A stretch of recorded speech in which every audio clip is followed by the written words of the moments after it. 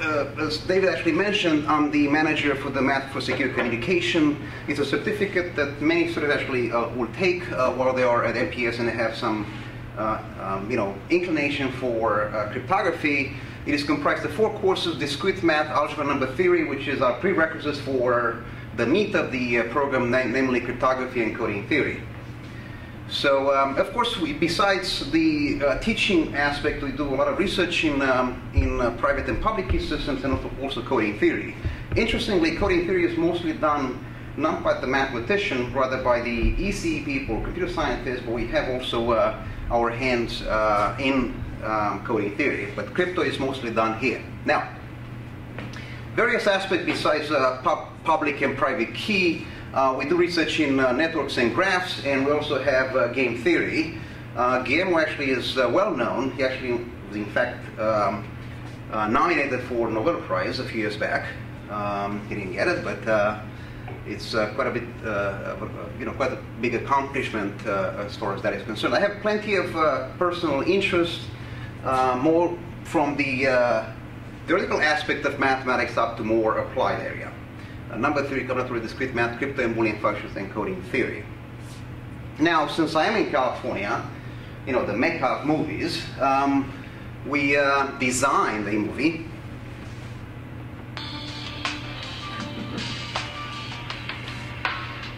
The science of secrecy and the protection of information has determined the direction of human events since the beginning of civilization.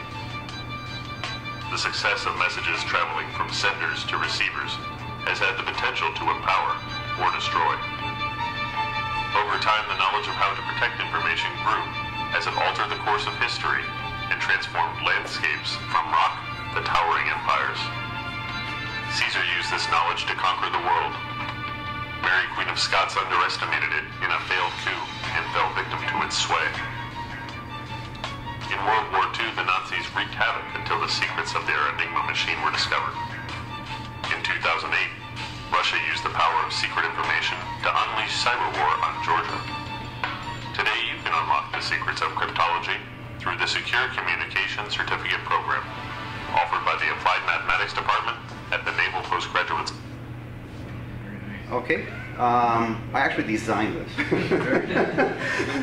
Anyway, it's available online, but enough of the nonsense, so let me go on to today's topic. Just to give you a glimpse on how difficult these things are. I mean, why do we need mathematicians when we have so many systems out there, with various key sizes? Why do we need to still, investigate how secure they are when, one can increase the key a little bit and then, be secure for 10 more years or so? Well, let me give you a glimpse on how difficult these things are, brute force search. Let's say I'm using a system, symmetric key, just because it's faster. I'm using a system like AES, which accepts keys of 128 bits or 192. 128 is more common. Now, if I were using such a system with 128 bits, and I'm using a computer or supercomputer, and let's say I'm searching brute force a billion keys per second, 10 to the power 18 keys per second, that will probably take approximately 10,783 years. Okay? Well, I'll have a long beard by that time, but it's going to be quite difficult, okay, to do it brute force, because you have to search through a space that has size doubly exponential, 2 to the power, whatever the key size is. That's doubly exponential. That's quite big. Now, 192, which is the other version of AES, and let's assuming that I'm actually searching like 1 billion keys, 10 to the power 18 keys per second, that'll probably take approximately 10 to the power 32 years, right? Just to give you a comparison or perspective on this. The expected life of the universe is between 10 to 12 up to 10 to 15. Okay? 10 to 12 up to 10 to 15. So that's a couple of universes over.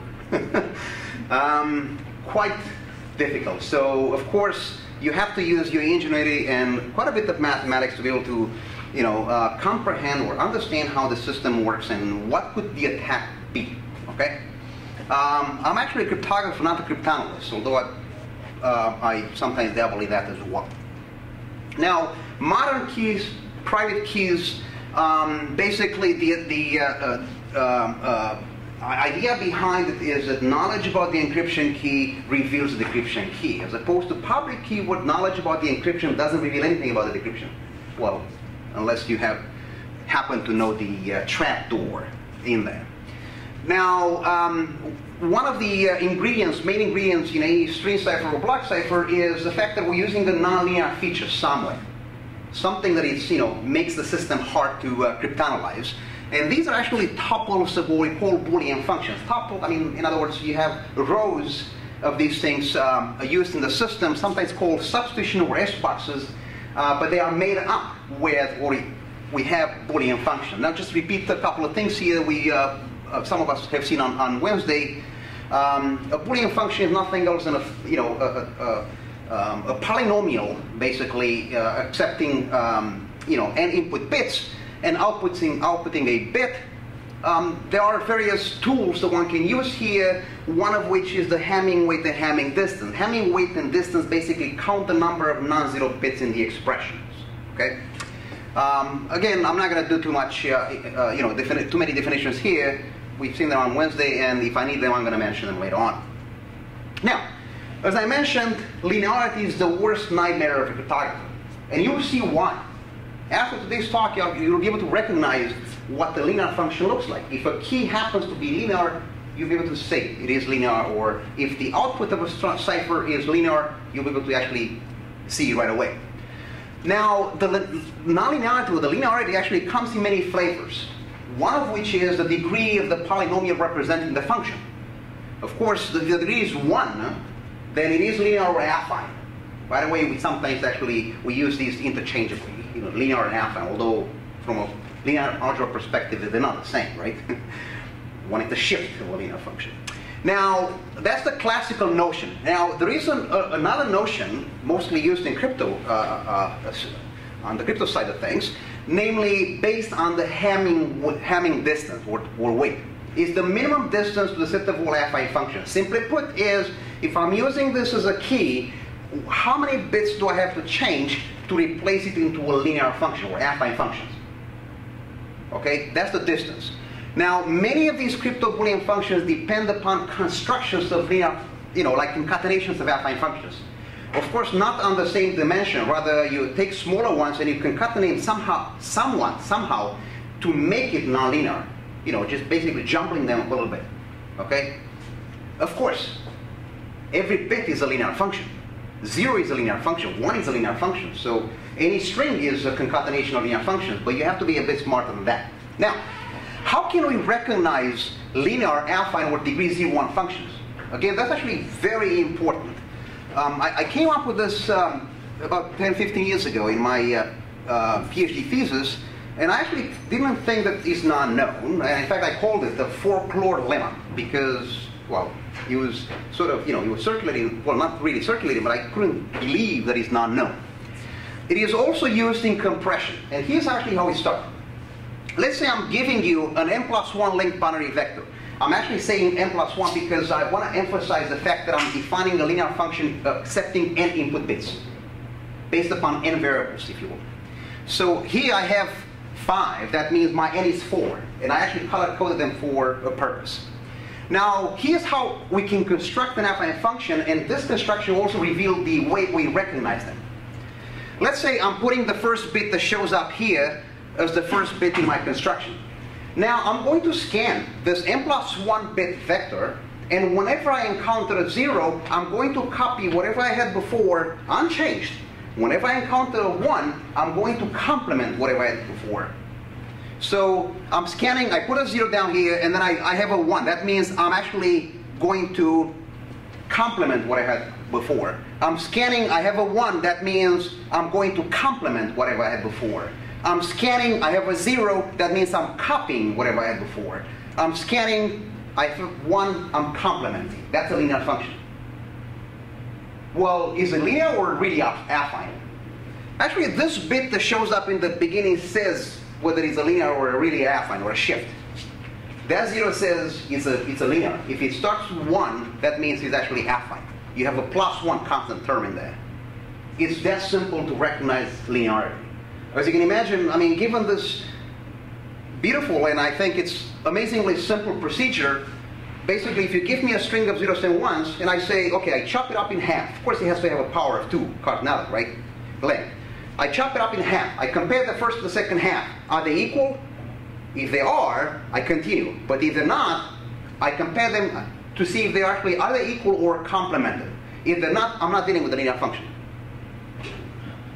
And you keep doing that now the first half up until you get the bits. Of course, you know, is that simple. So what's the function here? Is this the truth table of the function? Yes, that's the output of the function. I'm basically I'm ordering z to the power n, the vector space, using the lexicographic order, starting off with 0, 0, 0, 0, and then 0, 0, 0, 1, keep the 1, and then I'm actually applying the function to every single bit, every single tuple. Okay. And I'm reporting the output. So a function, a Boolean function, can be regarded as a polynomial or as a truth table, as the output. Okay. That's right. So it's that simple. Now, this, I mean, as you saw here, even, well, somebody might ask, well, what about quadratic? Actually, I have a way to recognize any degree function. I know it's going to be a little bit more complicated. It's not going to be as simple, but it's going to be, you know, recognizable. We have a way to recognize any degree just by looking at the truth table and doing something there. We can come up with the degree of that. Now, this has been recognized as a witness. Either the degree, you know, algebraic degree, or the nonlinearity is a weakness. There are many attacks on strings and block ciphers that actually take that into account. Linear differential correlation algebraic attacks, and this is the topic of my today's talk. I mentioned something else on Wednesday. Now, this was invented in 2002, so it's not that old. We're still working hard on this topic currently. The main ingredient to actually assess the immunity of a combiner against the algebraic attack is the algebraic immunity. What is that? Let's say I'm using f as a combiner, you know, basically I'm generating linearly, because I need fast, some bits, and then I combine them. I use them as inputs in a function, right? That function is going to give the nonlinearity of the string cipher. Now, and that's my f in here. Here's what the algebraic community, you don't see the usefulness of this one at this stage, but I'm going to say it next. I'm actually going to come up with or find the lowest degree polynomial that vanishes, that annihilates this f. Again, this AI of f is the minimum degree of an annihilator of f or its complement. Even if you don't know anything about, you know, how the attack would work, how the algebraic attack would work, this g actually gives me some information on the function f. Here's the information I'm going to get. F is the combiner. I don't know how it works or, you know, what the input is, but every time f is 1, g must be 0. Let me repeat this. Every time f is 1, g must be 0. In other words, I'm going to get some information about how the system will work just by looking at this function g, at this annihilator. Okay? Just to give you an example, let's say I'm taking f to be x1, x2, x3 plus x1, x3. The algebraic immunity of this function, the function has degree 3, but the algebraic immunity is actually 1. So it's almost, even if I use f as a combiner in a cipher, that is as if I would work with a degree 1 function in a certain sense. Because this f stores not the same information, but almost the same information as x2. Almost. Again, every time f is 1, g must be 0. The second component must be 0, if you will. Now, theoretical results. We know, and this actually was a result from 03 by these things of people, if f is a Boolean function with n variables, then the algebraic community is bounded by the sinning of n over 2. In other words, even if you take a function that has a high algebraic degree, thinking that, oh, it's going to be great for differential cryptanalysis, the algebraic is like using a function that has degree up to and including n over 2 ceiling, which is fantastic, I think. Now, how would the attack work? So here's how it works. I'm using Kirchhoff's principle from the 19th century in the sense that I know how the system actually is implemented. I simply do not know the secret key. That's actually how we analyze mathematically and not only the systems. Let's say I have a system of LFSRs given by some, you know, generating function L, and then I filter this using a Boolean function. I'm feeding the output of the LFSRs linear feedback shift registers into a function, just to make it seem nonlinear, okay? Some degree. Now, again, I don't know the secret key. It's red. Red means secret key. I don't know the secret key, but I can generate the entire struct, the entire sequence. You know, I can. By the way, this is used not only for string ciphers, but this is sometimes used to generate keys for some other ciphers, for block ciphers. I mean, you have IVs, you know, injected into block ciphers, so you have to be able to generate those, you know, IV sequences, and this is one way to do so. But they all have to seem nonlinear, and that's the way to make them seem nonlinear. There is a reason why I actually say they seem nonlinear, because every single thing is linear, by the way, if you take sufficiently large sequences. Now, so I'm generating the entire structure. So Z0 is f of A, Z1 is f of LA, and keep going. They all are basically generated using the secret key and the two functions that actually are known. The cryptanalysis problem in this context is find the secret key A, the vector, knowing how you generate the LFSRs and knowing the combiner, exactly the expression of the combiner. Okay? Now, how would that work using just what we've seen so far? Well, I mean, the function could be, it has degree D, which means it could actually involve the entire, every single monomial of degree up to and including D. So in general, it actually can have as many, you know, monomials. Actually, it starts from 0, but it's just one more, if you will. So monomial. Well, that means that if I have access to sufficiently many, you know, outputs, ZIs, then I form basically a linear system and I try to solve it. Linear algebra, very useful here. I try to solve it. Well, how difficult can this be? Well, believe it or not, the complexity is big O of n choose d raised to the power omega. Omega is from some parameter given the method that you use. By the way, the 2.376 is not really practical. It's just a theoretical result there. Not that it matters that much. If d is sufficiently large, close to n being, you know, say 128, this is completely out of our reach. We cannot solve that system, although we get the linear system, okay? So is it possible to improve the complexity? And the answer is yes, and here's how we can do it, and this was invented again in 2003, 2004. Let's say I'm intercepting ZI, right? I mean, it's very easy, right? Wi-Fi or Bluetooth or whatever the case may be. You intercept ZI, you have knowledge about the construction of the system F and L, you just don't know the secret key. So let's assume that I can intercept those guys. Now, if I have an annihilator, G, of F or of F plus 1, doesn't matter, then what I can do is every time I intercept the 1, I'm multiplying by this value of G. By this value of G. Now, that means that G of L raised to the power I, L is known, G is known, right, annihilator, of some secret key that I don't know, it must be 0 every time I intercept the 1. What does that mean precisely? It means, well, again, I'm just, you know, assuming that I'm actually generating ZI as many as I want, right? I intercept them as many as I want. That means that if G doesn't have a high degree, I can actually find a secret key by simply using G, not F. By simply using G, not F. The complex actually was proven in 03 that it decreases from big O of n choose D to F to big O of n choose dg. Again, d, the degree of the function g, annihilator, actually seems, I mean, it's assumed to be smaller, a lot smaller than, you know, the combiner that you started with.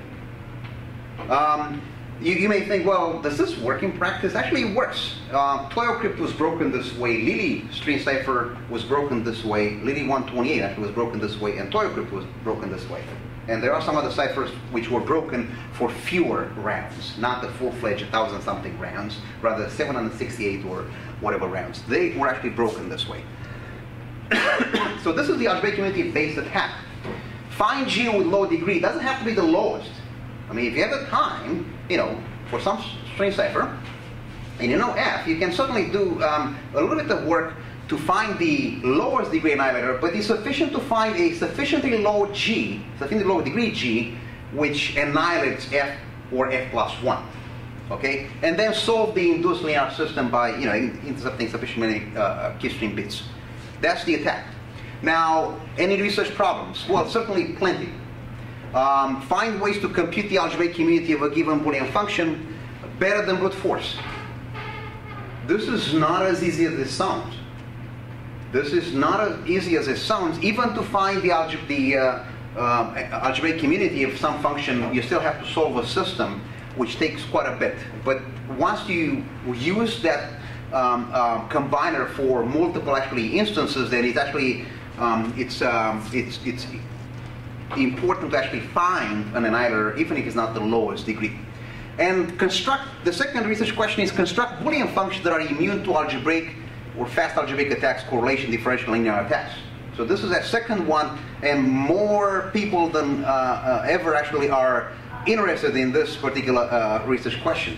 Find large classes like an atlas, like a database of such functions that satisfy as many properties, including high algebraic community, possibly optimum being the ceiling of n/2, to be used in a stream or block cipher. So these are the questions. Now, about the cube attack. This is a variation of an algebraic attack. This was invented, quite recently. It was actually invented in 07 and 08. I actually posted both of these up because there is a fight in the crypto community about who came up with what. So Vielhaber actually says that Dinur and Shamir actually copied his method, and Dinur and Shamir says, well, it's ours is a different attack. Regardless of who came up with it, and I'm not going to try to settle the fight there, both of them are the higher order differential attacks. And here's how the thing works. Give an example. Much better to give an example than anything else. So let's say I'm using f of x1, x2, x3, x4, which is given by that polynomial there. So here's what the attack actually works, how the attack works. I'm actually going to try to find large classes of monomials, in this case, say x1, x2, so that the cofactor of x1, x2 is actually a linear polynomial. The interesting part, and this is a theory behind it, that's the only theory actually in this in here in the Dinur and Shamir's paper, is the fact that if I have access to the blue variables, I can come up with information about the red variables. Let me repeat this.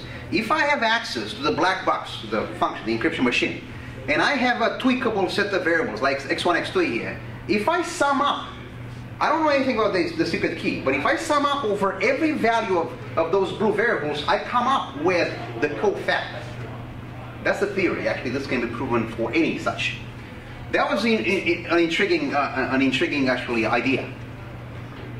Now, how is that going to help me? Well, again, there is a debate on whether this works for full-fledged ciphers, but it's still something that one should take into consideration because it assumes that I have access to some part of the secret key. I can always use guess and determine, techniques.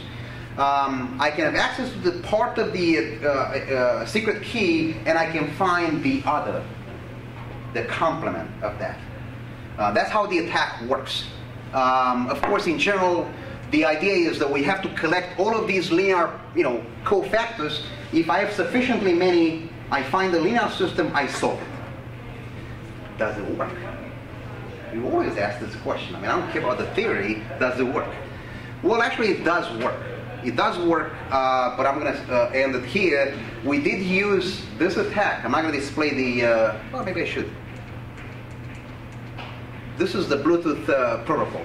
Bluetooth E0 protocol, it has 4 LFSRs based upon some primitive polynomials. And I asked one student of mine, like 2 months after Dinur and Shamir posted the paper, I said, well, why don't you, master student, why don't you look at the cube attack as applied to the Bluetooth protocol? The reason actually I thought is going to be successful is because the Bluetooth protocol is actually described by this function. It's based upon a 4th-degree polynomial. It has 20 variables, and I said, how difficult can it be to analyze this damn thing? And the answer is not at all difficult. In fact, it was so easy that we ended up actually showing that we can break Bluetooth in about 8.03 seconds on a Pentium 4 by Maple 12, not even a high-end programming language. So we can, basically the idea is that if I have access to the first 4 variables and the last 4 variables, I can find 8 more in not 8.03. This is the pre-processing phase. This is something that I do it in the comfort of my phone. The actual attack works in a fraction of a second. So I can find 8 bits in a fraction of a second. Of course, any research problems, plenty of research problems there. I proposed in 2009, we had our first cybersecurity workshop at MPS, and I proposed that the cube attack will work for grain 128, which is another cipher proposed by the counterpart Eastern, the European NIST basically, which is a conglomerate of countries there. And this was done this year by Shamir and some of his PhD students. They actually attacked grain 128 using the cube attack and a modification of this. So, thank you.